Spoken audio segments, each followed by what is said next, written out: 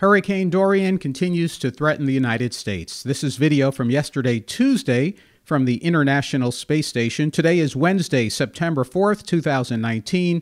I'm meteorologist Alan Seals. We look back first at Dorian. In the last 3 days, this satellite ends overnight, last night, and what it clearly shows you is the system was steadily moving westward, and then once it reached the northern Bahamas, it slowed down for basically a day and a half as a powerful, intense Category 5 hurricane. Now, it is steadily moving toward the northwest. You can see that on radar. The radar doesn't look very bright because the storm is pretty far from land, so the radar can't see the detail and the full intensity. It also doesn't capture the full right side of the storm.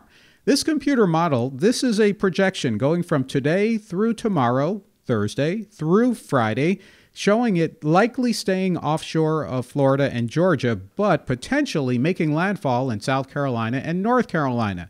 By that point, a less intense, a less strong hurricane, but a hurricane nonetheless, a rainmaker, a system that will create storm surge as it moves up the coast and then exits the Carolinas before going into the weekend. And then it heads toward eastern Canada. Now, look at some of the threats of storm surge. In the brightest color, the bright pink, that's a storm surge warning for the east coast of Florida up to North Carolina, and then a storm surge watch for North Carolina. Run from the water, hide from the wind, evacuate if you're told to do so. When you look at the bigger picture, Dorian is not the only system.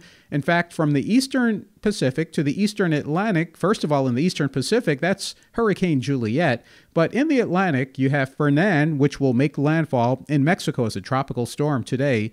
The eastern Atlantic is Gabrielle, a tropical storm. And then near Bermuda, there's also a tropical disturbance.